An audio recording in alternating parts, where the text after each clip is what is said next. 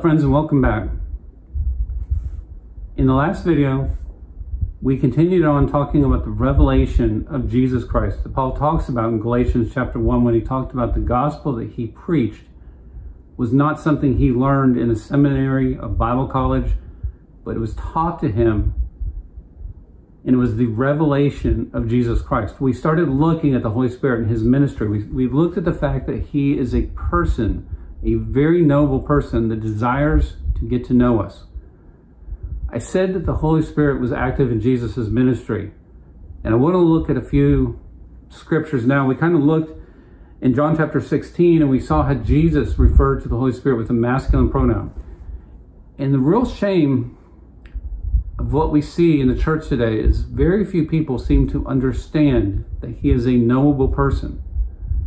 They think of him as this intangible force, this inanimate object, this presence that manifests in our service, without realizing that he's a person that desires to partner with us, to fellowship with us, to hold us when we're hurting, to comfort us when we're down, to teach us about Jesus, to reveal Jesus to us.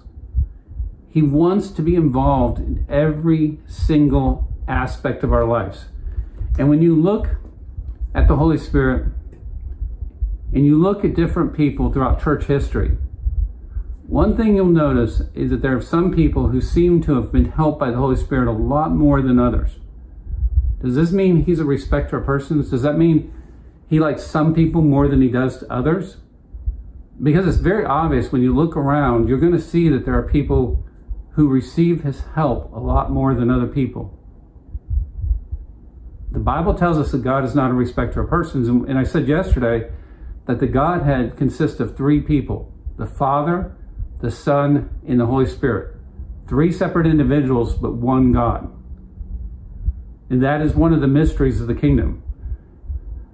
We may not completely understand how this works, but when you look at the word God in the Hebrew, you're looking at what's called, and we're going to get into just some grammar here, a uniplural noun. What do we mean by that? In other words, when you say God, you're not necessarily talking about one person. It's just like when you talk about a church. If we say the First Baptist Church, we're talking about one church. But if you go down to First Baptist Church, and usually there's a First Baptist Church in just about every community in our country, and you open the doors, you're going to find a lot of members. There are a lot of members who may have joined First Baptist Church. First Baptist Church consists of all those members, but it is a one church. When we talk about a uniplural noun, that's what we're talking about, just like church.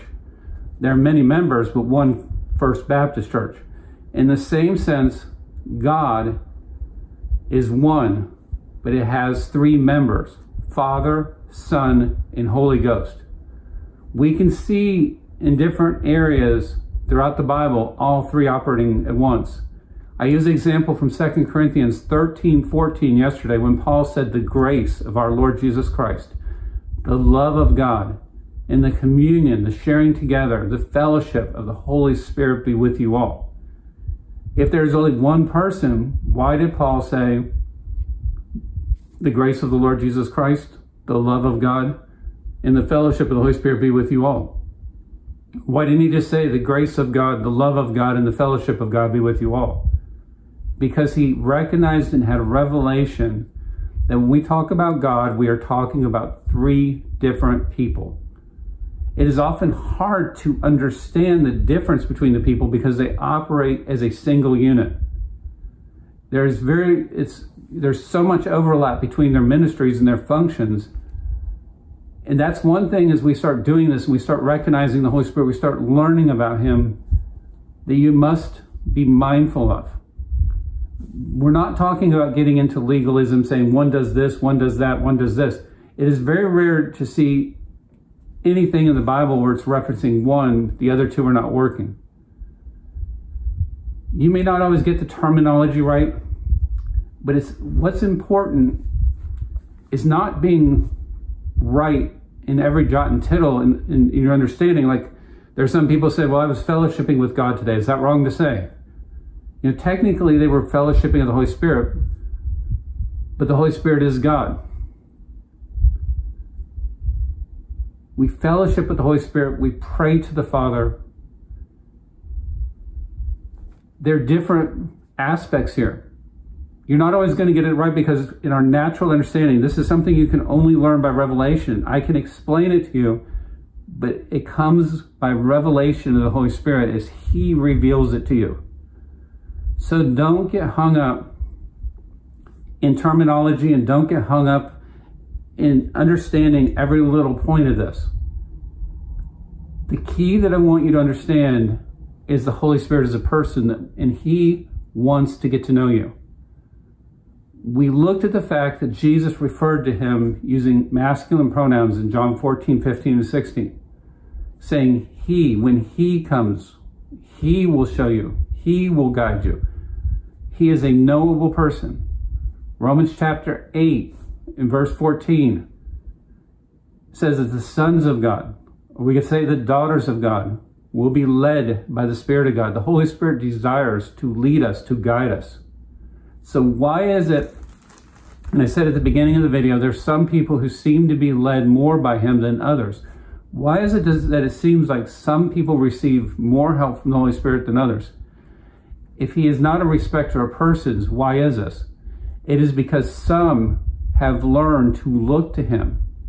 Some have developed that revelation, that understanding that He is a person standing by, wanting to help us, to guide us, to lead us. And because they have developed this revelation, they look to Him in every aspect of their life. They would wake up in the morning. Should I go ahead and eat breakfast first, or should I just go ahead and brush my teeth? Should I wear this shirt or that shirt? Always looking to Him for guidance, for leading. Do we have to go to that level? No, we don't. But the more you look to Him, the more you ask for His help, the more awareness you will develop of His presence. And that's why these people have come to this point. That's why we get to this point where we start asking Him to be involved in every aspect of our life. Should I eat this cereal? Should I eat that cereal? I'm driving to work. I always have the same route. When I come into a stoplight, do I keep going the way I normally do? Do I turn left? Do I turn right?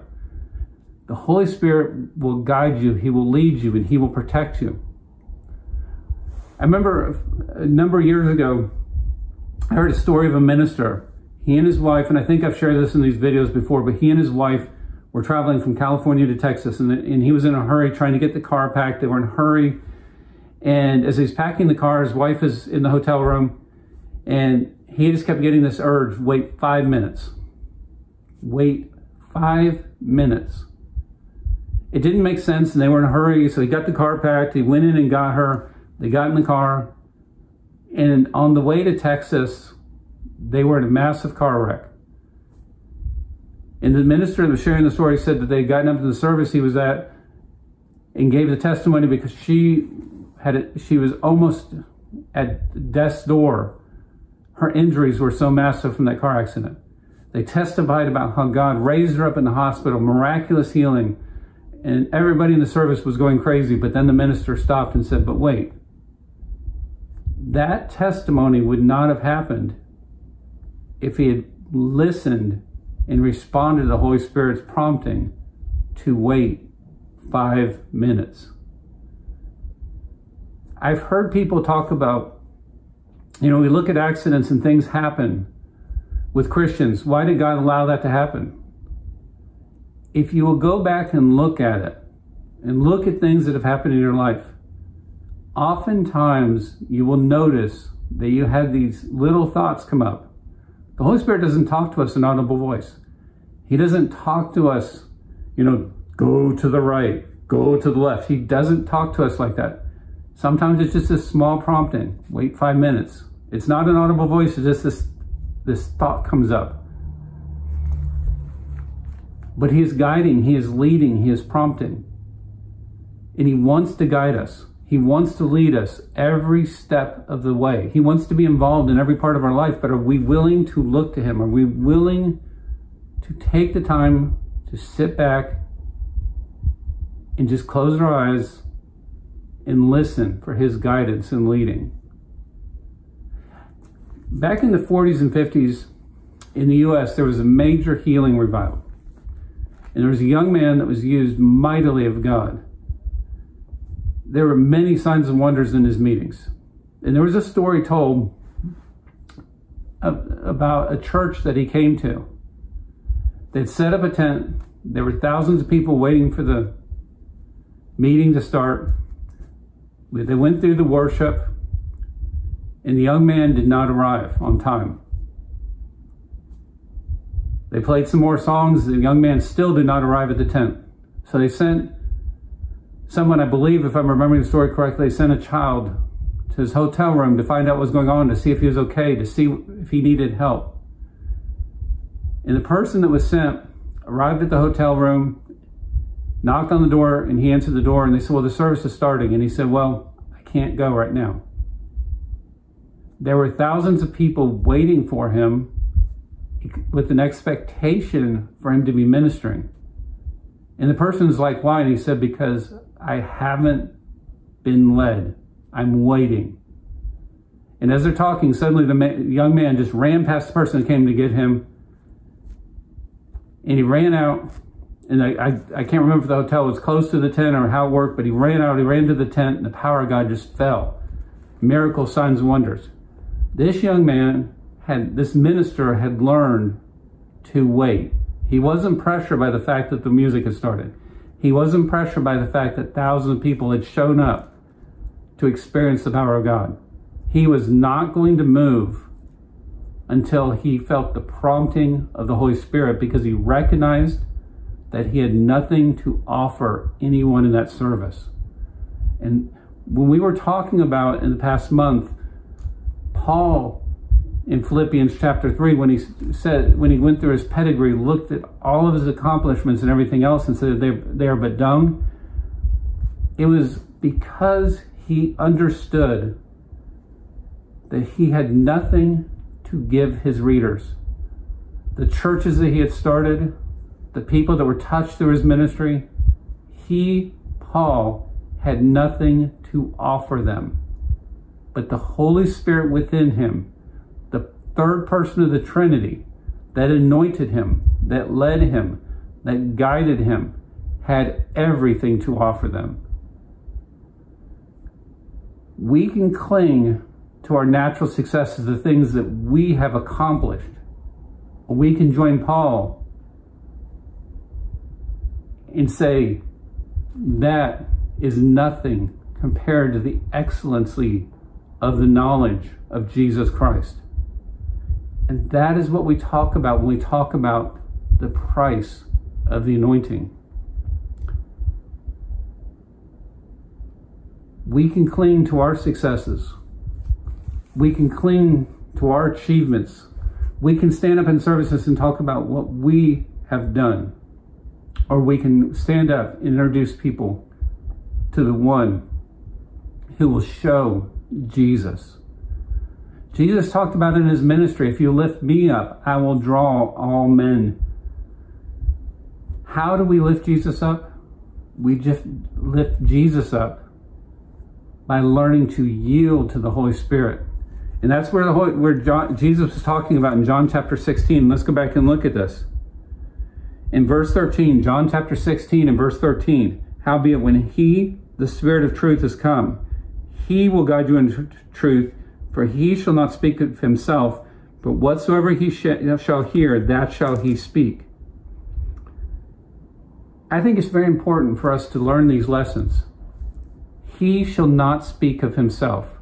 How many of us in the ministry, how many of us as Christians spend the entire time speaking of ourselves? We need to learn to yield to the Holy Spirit. He desires to have fellowship with us. He desires to have relationship with us. He desires to work through us. He desires to touch the world around us. We talk about a desire for the power to pour out. But the power poured out, and you can see in Acts chapter 2, the power poured out on the day of Pentecost. The power poured out in the person of the Holy Spirit. He, the Holy Spirit, is dwelling in our spirit. If you've never met Jesus and you've never asked him to be your Lord and Savior, the Bible says that you just believe in your heart and confess Jesus as Lord. The Holy Spirit is waiting. When you make that prayer, Lord Jesus, I acknowledge that I'm a sinner. I believe in my heart that you died and rose from the dead to save me. And I receive your free gift of salvation. And I ask you to take my life and be my Lord and Savior. When you do that, he, the Holy Spirit, takes your spirit, immerses you into Christ. Your old sinful spiritual nature dies at that moment. And you are resurrected, a new creation in Christ Jesus. But it is he, the Holy Spirit, that does the work. Jesus paid the price with his blood. Jesus obtained our redemption. But it is he, the Holy Spirit, that manifests that new creation within our spirit. It is he, the Holy Spirit, that immerses us into Jesus. It is he, the Holy Spirit, that is filling you now. The more you learn to look away from self to he, the Holy Spirit, the more you will be positioned to walk in the power of God. It is not that the power has passed away. It is not that we're waiting for the power to be poured out, because he, the Holy Spirit, is within us. He is longing to pour out through us. I shared in a recent video that in the past few months, he, the Holy Spirit, not in an audible voice, just in that still small voice that he'll talk to all of us, spoke to me and told me the church is praying for an outpouring. The world is waiting for an outflowing. What is hindering that outflowing? Self. Because we're so busy talking about ourselves and our accomplishment, our deeds, what we did. I mean, think about how people talk, how Christians talk. I believe God for this, and I received this. I called out to God. That word I needs to be taken out of our vocabulary, and I'm just as guilty as the next person. It needs to be about he, Jesus. It needs to be about he, the Holy Spirit. But we even see that humility in the Holy Spirit's ministry in Jesus' statement. He said, when he, the Holy Spirit, has come, he will guide you into all truth. How does he guide us into all truth? It says, he shall not speak of himself, but whatever he hear, that shall he speak. What would Christianity look like today if you and I could learn this one simple secret, that when we talk, we are only saying what we have heard from him, the Holy Spirit. If you have made Jesus the Lord of your life, he has taken up residence in your spirit. You have the power of God inside of your spirit. The same power that raised Jesus from the dead is dwelling inside of you in the person of the Holy Spirit. And he, the Holy Spirit, desires to have a relationship with you. He's the one that brought Jesus out of death, hell, and the grave.